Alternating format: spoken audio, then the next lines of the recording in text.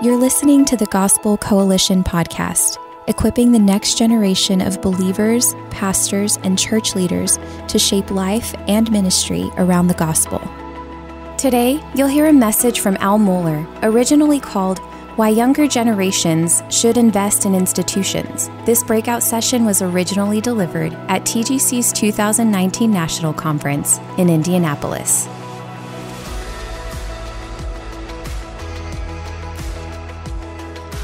The topic is why younger generations should invest in institutions, why younger Christians should invest in institutions, care about institutions, participate with institutions, and find some identity in those institutions. So welcome, I'm glad you're here. I had a bit of question in my mind about how many people would come to hear why younger generations should invest in institutions. The common wisdom is that the younger generations, especially the millennials and Generation Z, are particularly anti-institutional. And so it's something of a test case to hold a session and to find out how many people show up from those generations. But it is a huge question, and one that evangelical Christians have often not deeply considered. We have, frankly, not considered social institutions at all, social structures and the relationship between social theorizing and then eventually institutionalizing. We haven't given much thought to that because we have taken certain institutions for granted, and evangelicalism itself has been defined by a number of institutions that only now do we recognize might have been relics of some evangelical past rather than representations of the evangelical future. I was glad to take this assignment in conversation with many of the others on the council, or the Gospel Coalition. This is a pattern that has been detected. It's a question that has come up over and over again. And it is also one that is far larger than the evangelical equation. This is a generalization, which is, by the way, where the word generations also has direct application. To generalize by age cohort is to speak of generations. And that's what we're doing. Of course, generations also comes from to generate and comes from birth cohort. But it combines in a very interesting way here because the generalization is that we are looking at an anti-institutional future. And the society around us is going to have some basic questions about what that's going to mean, what it means to politics, what it means to education, what it means to business. But for evangelicals and for Christians, there are, if anything, more pressing questions. Now, I want to give you an illustration. There were some signals about an anti-institutional bias that kind of entered into public consciousness. Most importantly, I would point back to the year 2011. Now, you could look backward to, say, the 1960s, where you had the hippies. The New York Times ran an article just a few days ago about the 1967 be-in that was held in March. I think it was March the 29th of 1967. So it's a long time ago. A be-in, just be, man, just be. It was a protest centered in being. Also centered in drugs and other things too. That was a part of being, according to those who were at the be-in. But part of the message of the 60s was down with the man. But the college students who have been saying that were the first to try to line up for tenure in the academic institutions as soon as it was available. So the baby boomer generation had an anti-institutional moment, but it was quickly retranslated into actually a takeover of the institutions, as we shall see. But it was different in 2011. And some of you will remember September the 17th, 2011, and the launch of Occupy Wall Street.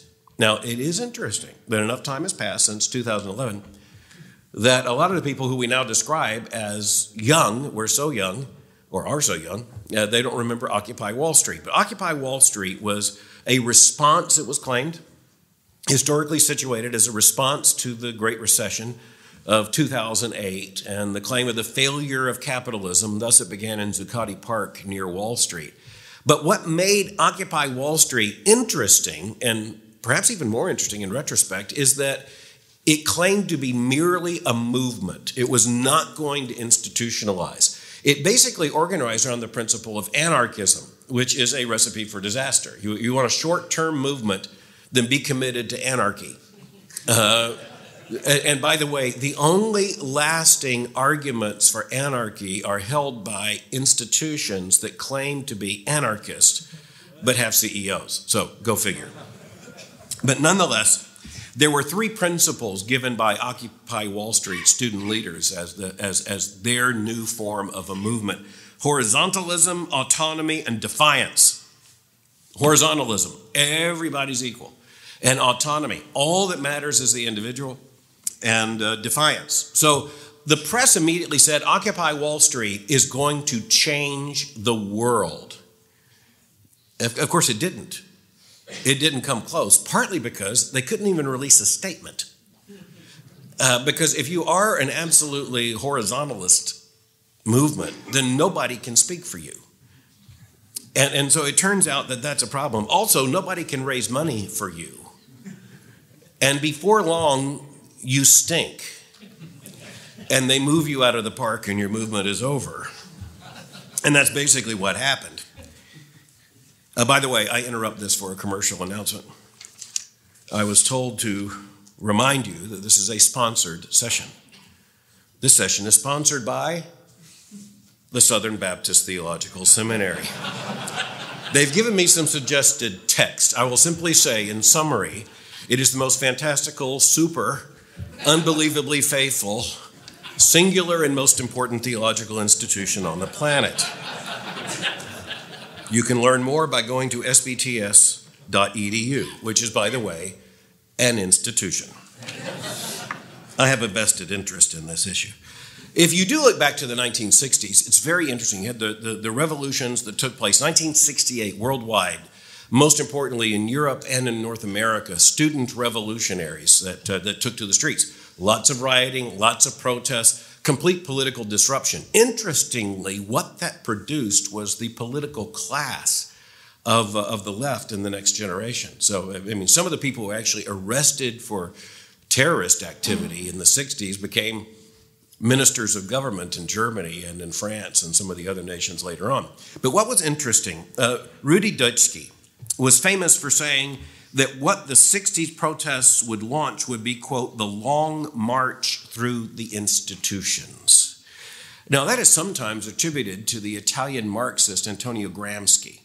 Gramsci didn't say it, but he should have, because that's basically his argument. But it took Rudi Dutschke to come along as an activist in the 60s to announce that the revolution would only actually happen through the long march through the institutions. Marx and Engels recognized this. They didn't say that the revolution would lead immediately to a removal or a destruction of all institutions, but rather all the institutions of the old regime would have to be recaptured to become engines of enforcement and of social control for the new regime. And the long march through the institutions, which, by the way, was a deliberate reference back to the 1930s with Mao's Long March in China. The long march through what? Through the institutions. The Marxists said, what we will do is bring about revolution one institution at a time. What's so important there? Even the revolutionaries recognized they had to have institutions on the other side of the revolution, or they would not have a revolution. They would just have a revolutionary spasm. That is not what they were hoping for.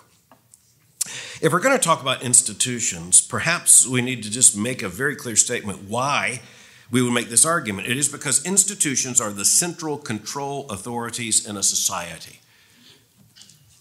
Society by society, they are the central control authorities, and they are the control of the culture and central to cultural production. Culture is produced by institutions that take the shape of cultural momentum and exercise the authority in a society. So there is no civilization without institutions.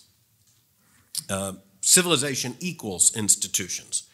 Civilization equals more than institutions, but never less than institutions. Let me define the term. An institution, this is my definition, is an organization for lasting purpose and commitment and concerted action. It's an organization for lasting purpose and commitment and concerted action. If you have certain convictions, you want to accomplish a certain purpose, and you want it to last, you want it to exercise concerted action, then one way or another, you create an institution, or you take over an institution, or you further an institution, because it's institutions that accomplish that in society. And it has always been that way. Now, modern institutions are far more complex.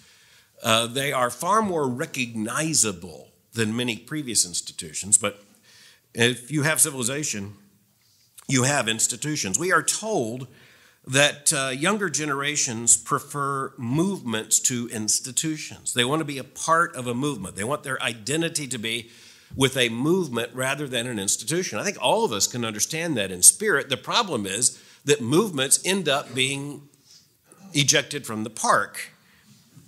Institutions have the lasting stewardship.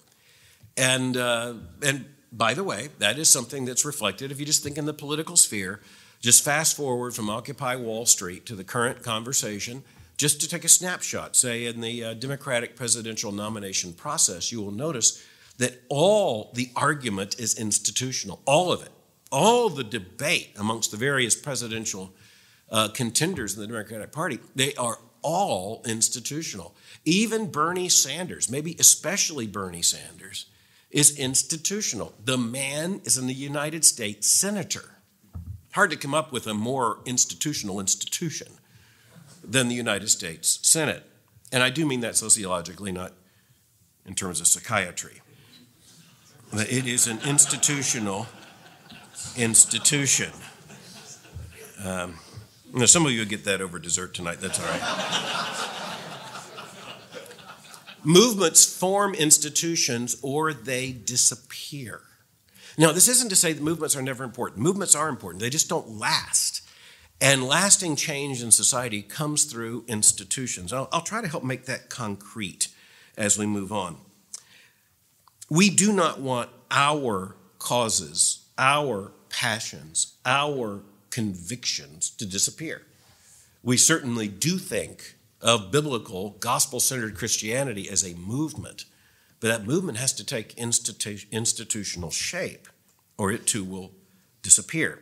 So an institution is not merely a cause, though there's a cause behind every institution. It's not merely a brand, but any successful institution is a brand. Now, that's contemporary economic speak, but we know what we mean.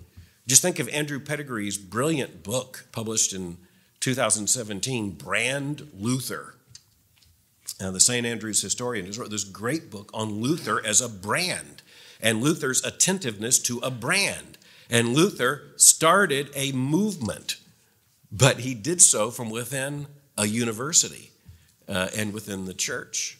It was an institutional reformation by its very definition. The 95 Theses were a call to the Pope to reform an institution. Let's think in terms of biblical theology for a moment. What do we think of institutions as we try to put the question in the frame of biblical theology? Well, first of all, we go back to creation and the orders of creation, and we understand that in creation, several institutions were given to us, even in Eden. Even in Eden.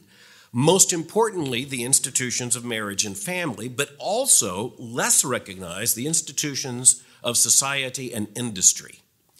And those are in Eden. They are in the command to be fruitful and multiply and fill the earth. They're in the command. Therefore, a man shall leave his father and mother and shall cleave to his wife, and they shall become one flesh. It's in marriage and the marriage conjugal union as a man and a woman for reproductive purposes, raising their children. The institutions of marriage and the family are so cellular, they are actually so molecular to society that they are the first in the orders of creation to appear. And they were not human inventions, but rather this is a part of the goodness of God's creation. We automatically, just by reading to ourselves Genesis 1 and 2, will see the institutions of marriage and the family. We might not so readily see what we should see are the institutions of society and industry. And they are in the command to rule and to take dominion. They are in the imperatives of dominion and stewardship. Social context is immediately made very clear. You cannot exercise dominion without concerted human effort.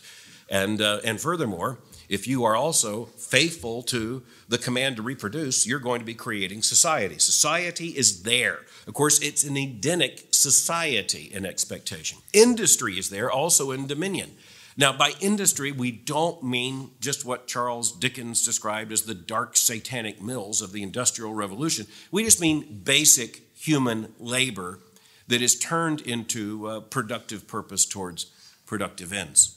They are all there. So as we're thinking about the most basic institutions, we would see marriage, family, society, and industry in Eden, at least anticipated in Eden.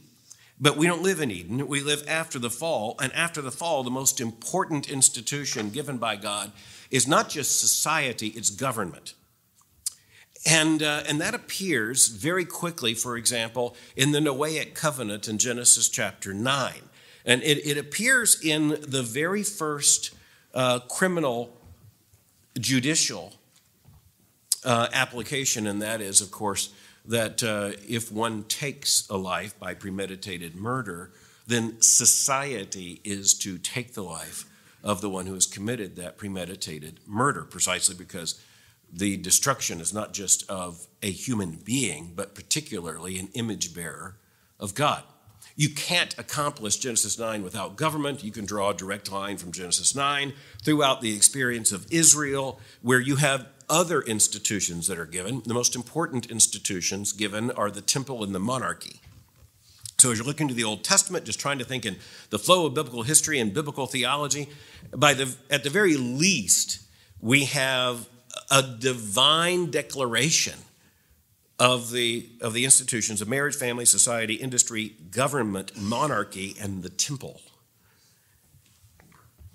I'd love to be able to expand on all of these, but Israel is institutional.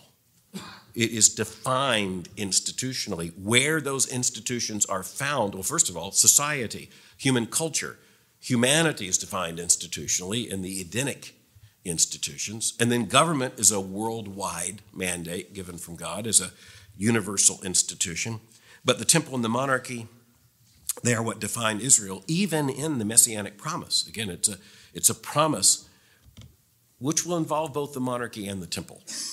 Shifting to the New Testament, the most important thing we can recognize is the continuity of the fact that God's people are in institutions. Most importantly, they are defined by an institution, which is the church. Upon this rock, Matthew chapter 16, I will build my church and the gates of hell shall not prevail against it. The church is more than an institution, but it is never less than an institution. It is given order. It is given polity. It is given identity. Very clearly in the New Testament, you come to the distinction between those who are in Christ and those who are not. Those who are in Christ are ecclesial. They are a part of the church, and we are to gather ourselves together as the visible church. And by the time you get to the end of the New Testament, there are functions given to the church and to individual congregations that are essentially institutional. The church is defined by its marks, as the reformers would argue in the 16th century. They're institutional marks. It is interesting to note that the arrival of Christ, the new covenant in Christ, does mean the end of an institution. When the veil was torn in the temple, when Jesus said, "It is finished," that spelled the end of the temple. The temple, theologically, even historically, according to the scripture, did not end when you had the destruction of the temple in AD 70. It ended when Jesus said, "It is finished." The form continued, but the institution was already over, fulfilled, not canceled, but fulfilled in Christ as the great high priest.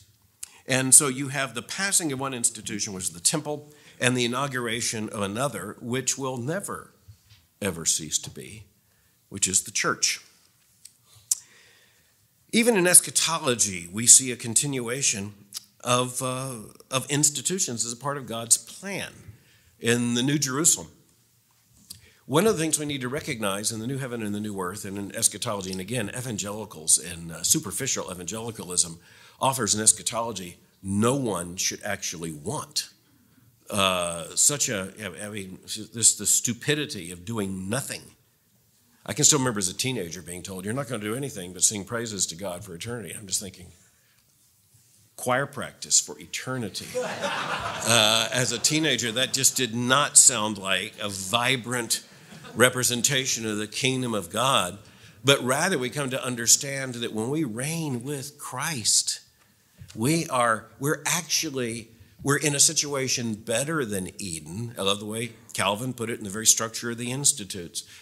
Because of God's purpose of salvation, we know God not only as the Creator, but as the Redeemer. And our situation in the New Jerusalem will be infinitely greater even than Eden.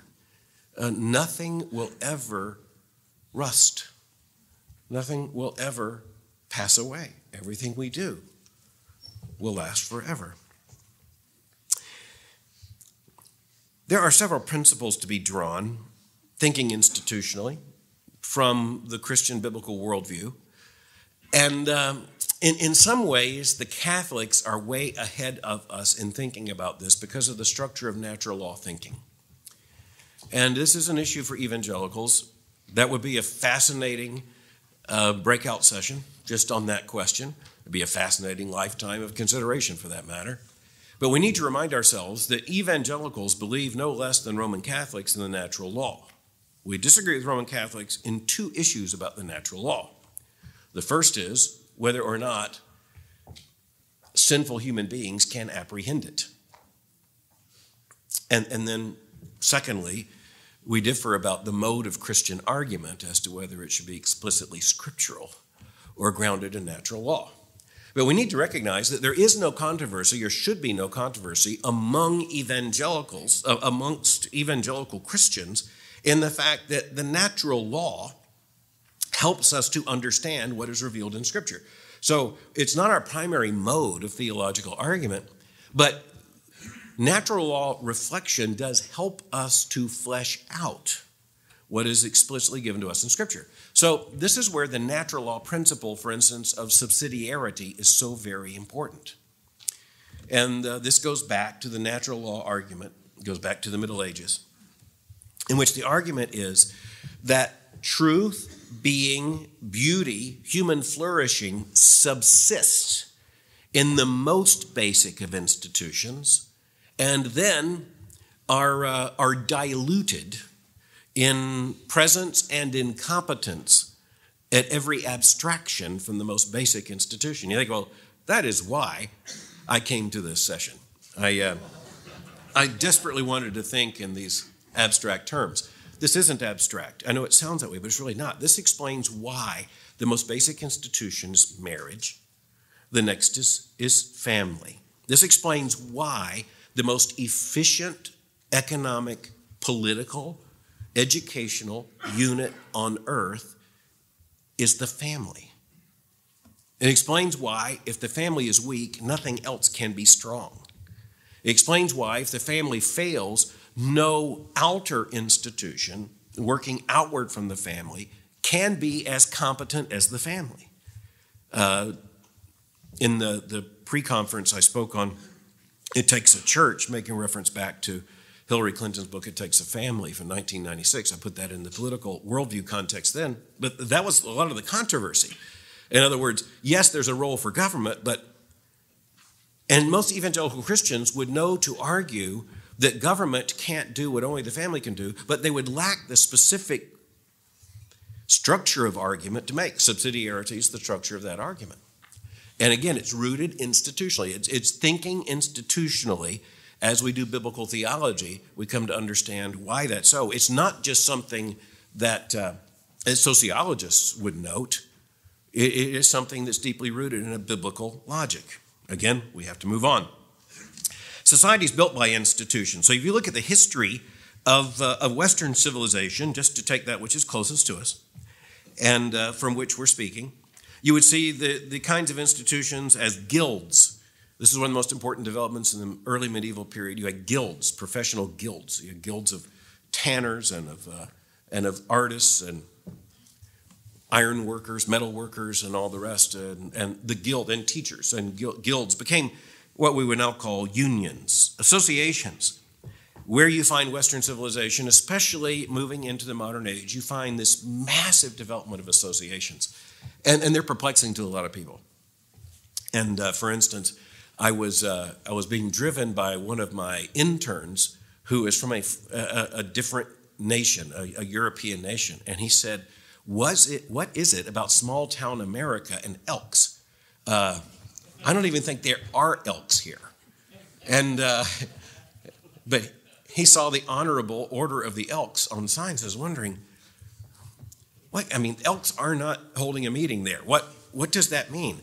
But that's just a part of the development of this associationalism that was massive in the late modern age. And you see the associations for this, associations for that, more about that in just a moment. Schools, colleges, and universities. And then eventually the development of professional schools and graduate education. Hospitals, corporations, museums, think tanks, and of course government and quasi-government. And that has been the most massive expansion. If you look at the 20th century into the 21st century, the massive institutional change has been more than anything else in government, which has institutionalized more than anything else. When I was preparing to speak across Europe in 2017 for the 500th anniversary of the Reformation, one of the lecture series I did was on Christianity and the European university, the rise of the university. And I came across something from Clark Kerr.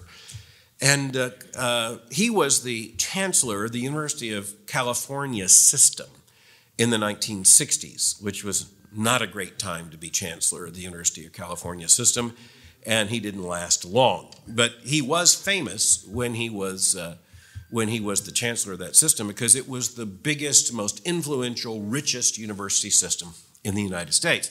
He was a keen observer of history and of institutions, and he made a fascinating argument that has stuck with me ever since. He said, if you look over the last 1,000 plus years, now he's speaking from the 1960s, so when he says the previous millennium, he meant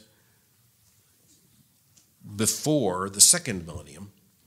We can just generalize and say over the last, 1,000 years, there have only been 3 continuous institutions that exist today. That's really a very interesting observation. There are only 3 institutions with an unbroken institutional history of over 1,000 years. And they are, number 1, the Roman Catholic Church. And number 2, the British Parliament. Kind of barely over 1,000 years, but there's been a recognizable system we would call the British Parliament going back more than 1,000 years. And then the third category would be 8 medieval universities that still exist today. Very interesting. So that's it.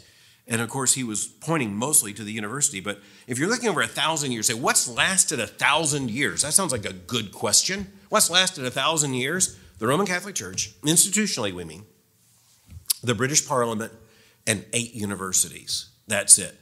Nothing else institutionally has survived for 1,000 years. Now, of course, Clark Kerr was not looking at the Edenic institutions. And as a matter of fact, even in the 60s, you could take marriage and the family for granted as institutions.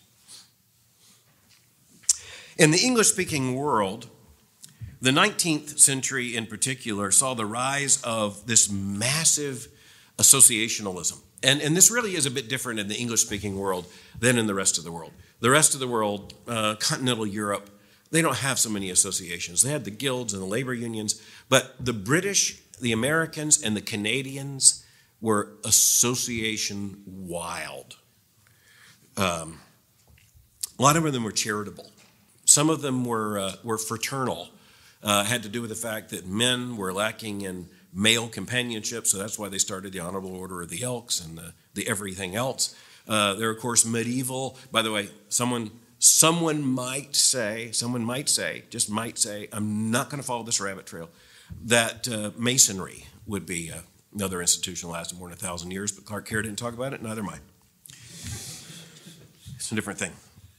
But this associationalism, you just take London, for instance. You had the development of organizations such as the Metropolitan Association for Improving the Dwellings of the Industrious Classes. I like that. There were lots of these. I have a couple of favorites. William Hague, the former foreign minister of Great Britain, gave an address at Westminster Abbey on this associationalism. I happened to be there about that time. Got a copy of his speech. And he talked about this very same thing, and he pointed to associations in London in the 19th century, such as the Society for the Prevention of Injury to Boys Who Are Climbing in Chimneys in Order to Clean Thereof. I want to join, we should do that. And the Society for Providing Housing for Women Who Are Unmarried, Never Married, or Previously Married, and Who Have Seen Better Days. I mean, you could at least say, as politically incorrect as that is, that you have no question what that organization is trying to do. And that was evidently the rule in the English-speaking world. Just add words if you need further definition. But that points to something else, which is important for us to recognize. In the English-speaking world, one of the things that has guarded democracy and freedom has been the existence and the public support for what are called mediating institutions. Mediating institutions. Peter Berger, the sociologist, Richard John Newhouse, they and many others, Newhouse and Berger actually wrote a book together on this in the 1970s. The English-speaking world's mediating institutions have preserved human dignity and human freedom because they are a necessary buffer between the government and the individual. And so it's just very interesting, those mediating institutions. You could have, people could come together, they could form associations, they could establish schools and universities. They didn't have permission from Washington. They could create Little League. All these associations, all these institutions, they could establish hospitals, they could do all of this. But Berger and Newhouse both pointed out that if you take theology out of the picture, just think of the church sociologically, the most important mediating institution in Western civilization has been the church. The church has functioned as the most important buffer between government and the individual.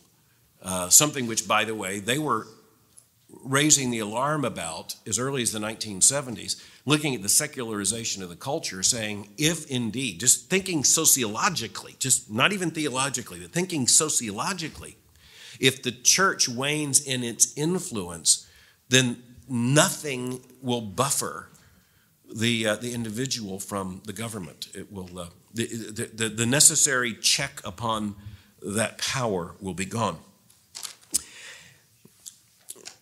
It's about the same time that evangelicals began to think about institutions in ways we hadn't before, because we took institutions for granted. But it is interesting just to look at the history of the evangelical movement and reflect upon the fact that evangelicalism, the new evangelicalism, the Carl Henry, Harold John Ockenga, Billy Graham, the movement that emerged out of the ruins of the fundamentalist modernist controversy in the United States, in which the modernists got control of all the mainline institutions. That's what happened. They got control of all the divinity schools. But by the time you reach, say, 1935, 1940, the theological liberals are in control of the entire infrastructure of mainline Protestantism, and thus conservatives are out.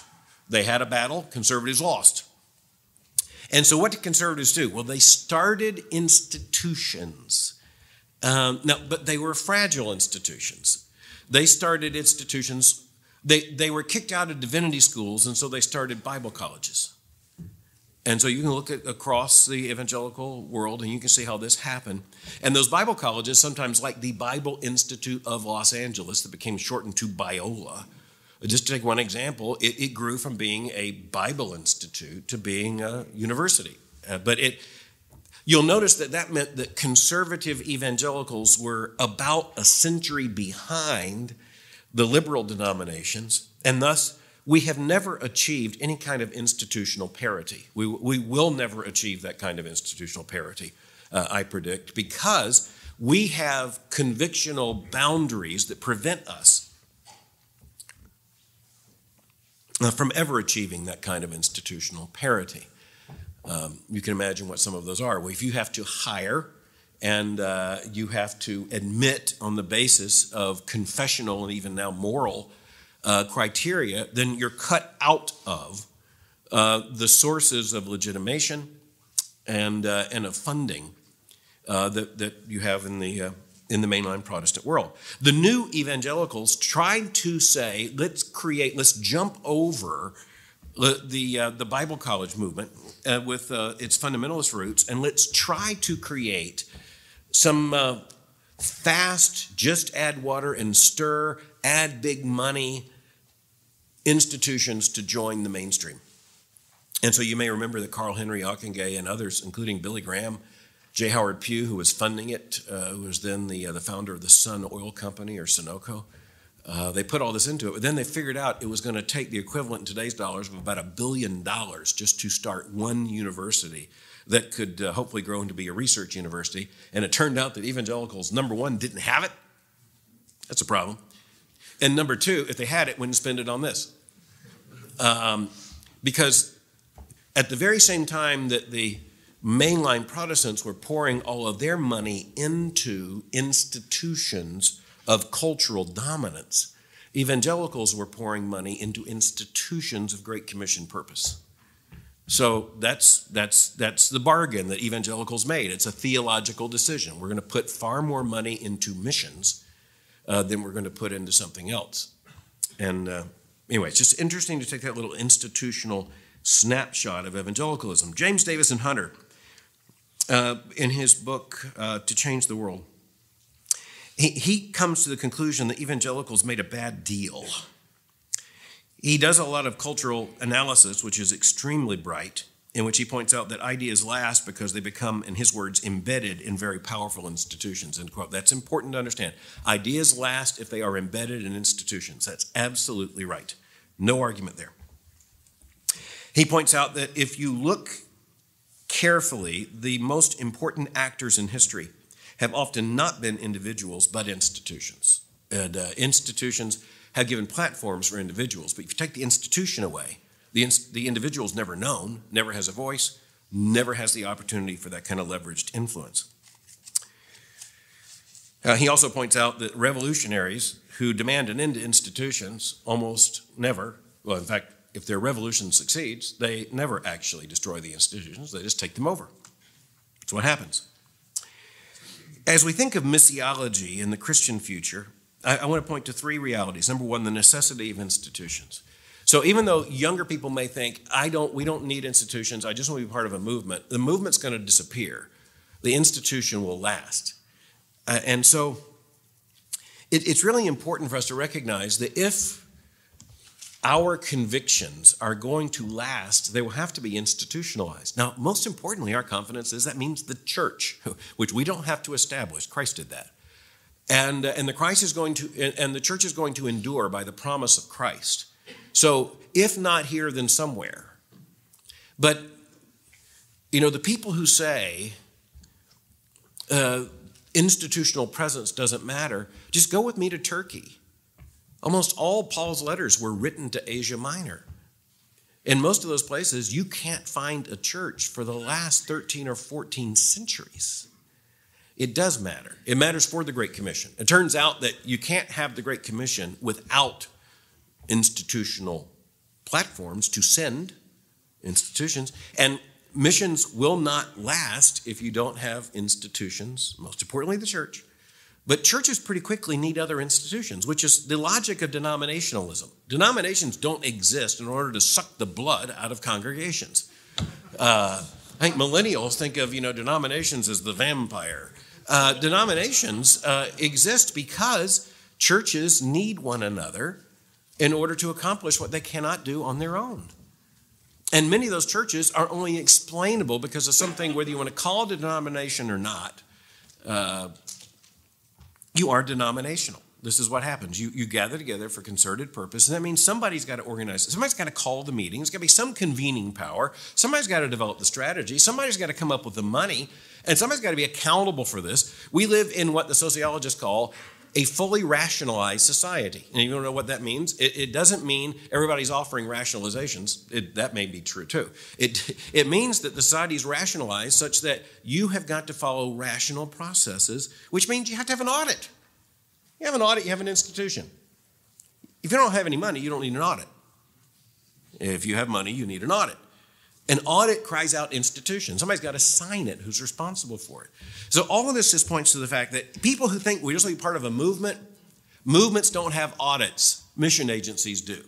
And movements don't pay you. Mission agencies do. And movements almost never survive you. But institutions do. I look at my own history. I mean, I was baptized in a church that was established.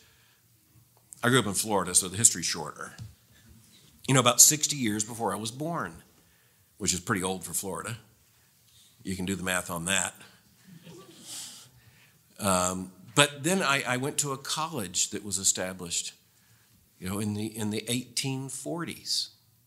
I went to a seminary established in the 1850s.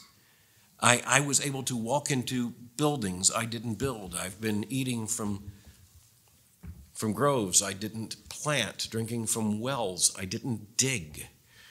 And the assurance I have is that if the Lord tarries, when I die, someone is going to make sure the institution I serve continues. Somebody's going to be sacrificial. Somebody's going to be strategic. Somebody's going to care enough to make certain that mission is perpetuated. That takes institutions. Secondly, the morality of institutions. Institutions are not immoral because they're institutions, but there are immoral institutions. Because an institution is the fleshing out, the organizational representation of ideas and convictions and passions and purpose for action, then you can have moral action or immoral action. So institutions should be judged just like we would judge individuals. There are people we would want to be associated with, and there are those we would not want to be associated with. But we've got to kind of flip the equation. I hope I'm helping us to see. For younger believers, that means many younger evangelicals, to understand the institutional form is not the problem. The problem is distinguishing between the right and the wrong institutions, and investing in the right ones, avoiding the wrong ones, and where necessary, creating new ones. Of course, there's another thing here, which is the stewardship of institutions. My second point is the morality of institutions. I'm kind of segueing over to stewardship for just a minute, is that, and this is the evangelical predicament from the beginning. How much do you expend on recovering an institution that needs to be strengthened or corrected? Or how much do you invest in starting a new institution? Now, almost no one says, I'm starting a new institution. They say, we're starting a new movement. But the movement's got a website and an address. And so you really are creating a new institution. The question, that's a balance, and I don't know how to answer that question. Obviously, evangelicals will answer some of those same questions differently. And there's not a right and a wrong answer to that. But the stewardship imperative is a very important part of this. The third point I want to make, the necessity of institutions, the morality of institutions, then the risk of institutions. Institutions are a risk. In a fallen world, they're always a risk. And so I have donors sometimes ask me, they say, I know Southern Seminary is absolutely faithful to the Scripture now, but what assurance do I have that it'll be 100 years from now? And I have to say, zero. No, I don't mean that, actually. I don't mean zero, so I back off of that. I say, look, his history doesn't offer us any assurance other than, upon this rock I will build my church, and the gates of hell shall not prevail against it. But you look at any institution, college, university, we've lost most of them. We know that. The risk of institutions is that we lose them. The problem is, if you don't have them, you don't exist. If you do have them, you may lose some. You will lose some. But the good news is that faithfulness subsides in and continues in the institutions that are kept accountable and faithful. So we can't deny the risk. One of the things I point out to the person who says, what assurance do I have that if I give $1 million to your school for its endowment, it's going to be safe? I say, look, I'm going to trust the average Southern Baptist over time to hold this institution true more than I would trust any elite, more than I would trust any self-perpetuating board. The best assurance we have is that grassroots Southern Baptists elect the board of trustees of this institution. And by the way, if we lose the whole Southern Baptist Convention, then guess what? The Southern Baptist Theological Seminary is doomed. But I don't have a better bet. And I actually have a lot of confidence in that grassroots conviction. But it's a risk. It's a risk. Having children's a risk, brothers and sisters. Establishing a new church is a risk. No one, I can't say this, rarely, if ever, was a liberal church planted.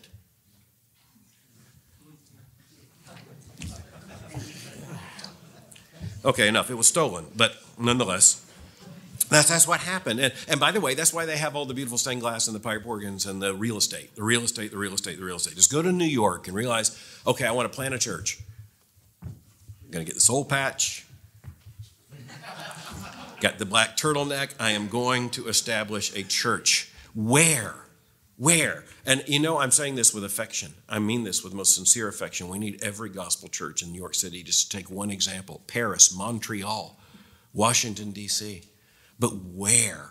All the properties owned by, they were established as Orthodox churches, but they're gone now. We can't, and they don't want you to meet in them until they're so desperate that they can't pay their light bill.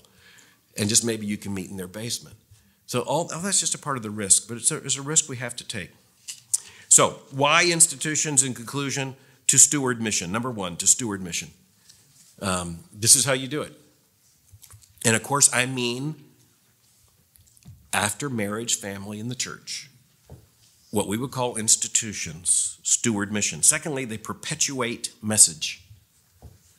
And this is one of the reasons why in the Reformation or even in the early church, you saw creeds and confessions. We want to make sure the message is straight and perpetuated. I just wrote a book that came out last week on the Apostles' Creed. Now, how many institutions have maintained one message for that long? I mean, in its current form, you're looking at the very latest 390. And of course, the whole point was this is going back to the apostles in terms of what the apostles preached by the claim and by the remnants and the fragments and the truth. It was all already there, even in the earliest church. Name another institution. I don't think the British Parliament's kept its message straight for over 1,000 years. They haven't kept their message straight for the last 15 minutes. Look. So that's a very powerful thing. You want to perpetuate message? Look at the Church of the Lord Jesus Christ, first of all, and then institutions that are accountable to that church. That's where message is perpetuated. Just look at political parties. For instance, in the United States, are they free trade or not? Well, it depends on when you look at them. I don't have time to trace that, but you see it. Number three, to endure over time. There's a reason why institutions last. People believe in them, they invest in them, and they endure over time. Fourth, to spawn or give birth to other institutions.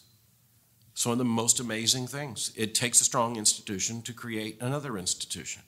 So if you look at even how schools are formed, it's often a few members of this faculty will move over and start this new school. And before you know it, it's a thriving institution. It does the same, hospital by hospital. This is the way it works. And of course, this is the very genius of church planting. This is the book of Acts.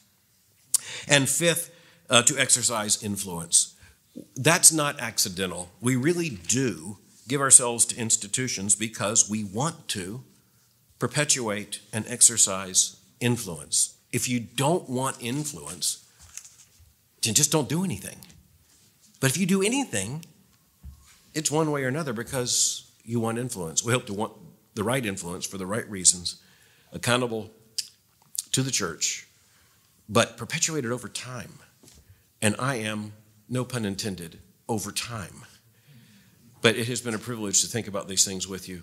And I pray that because of our generation and the generations to come, the right institutions will be invested in order that generations not born will continue in faithfulness in the Christian faith. God bless you. Thank you so much. Thank you for listening to today's episode of the Gospel Coalition podcast. For more gospel-centered resources, visit thegospelcoalition.org.